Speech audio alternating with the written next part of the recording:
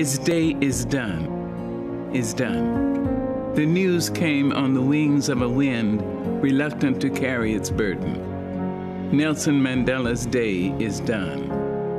The news expected and still unwelcome reached us in the United States, and suddenly our world became somber.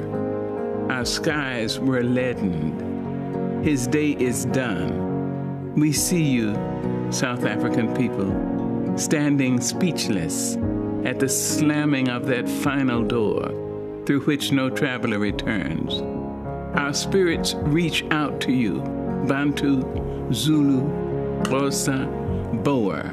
We think of you and your son of Africa, your father, your one more wonder of the world. We send our souls to you as you reflect upon your David, armed with a mere stone, facing down the mighty Goliath.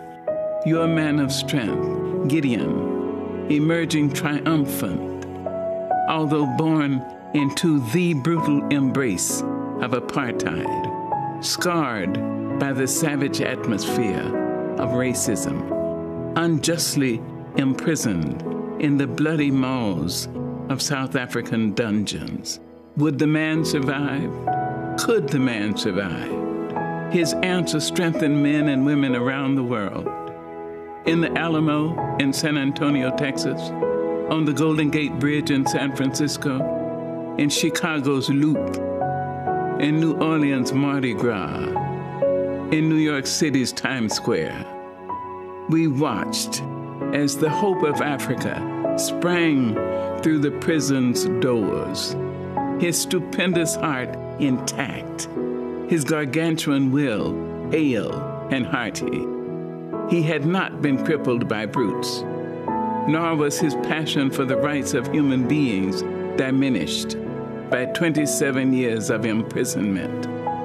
Even here in America, we felt the cool, refreshing breeze of freedom when Nelson Mandela took the seat of presidency in his country, where formerly he was not even allowed to vote. We were enlarged by tears of pride as we saw Nelson Mandela's former prison guards invited courteously by him to watch from the front rows his inauguration. We saw him accept the World's Award in Norway with the grace and gratitude of the Solon in ancient Roman courts and the confidence of African chiefs from ancient royal stools. No sun outlasts its sunset, but will rise again and bring the dawn. Yes, Mandela's day is done, yet we, his inheritors, will open the gates wider for reconciliation, and we will respond generously to the cries of blacks and whites, Asian, Hispanics, the poor who live piteously on the floor of our planet. He has offered us understanding. We will not withhold forgiveness, even from those who do not ask. Nelson Mandela's day is done. We confess it in tearful voices, yet we lift our own to say thank you. Thank you, our Gideon.